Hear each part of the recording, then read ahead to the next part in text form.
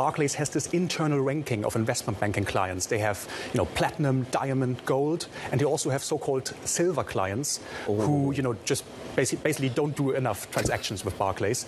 And now, according to the FT, they're considering dropping potentially 2,500 of those clients. Barclays has over 10,000 in total. And of course, the move is to free up capital.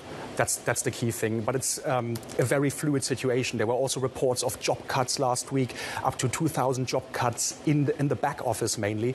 And it's quite unclear just yet what will actually happen. I'm sure ranking clients isn't that unusual, but for some reason it reminds me it's like Mean Girls Burn Book for banking or something like that. To Manas's point, what sort of viable alternatives are there for clients to shop around at banks right now if they're getting the axe from Barclays? So to be fair, my first thought was Deutsche Numis. Remember, Deutsche Bank has bought Numis earlier this year to gain an edge in the UK investment banking space. So they could see a windfall, but I think their cap is sort of 500 mil in market cap for Numis. And I guess one of the usual suspects, UBS, could have a bit of a windfall there.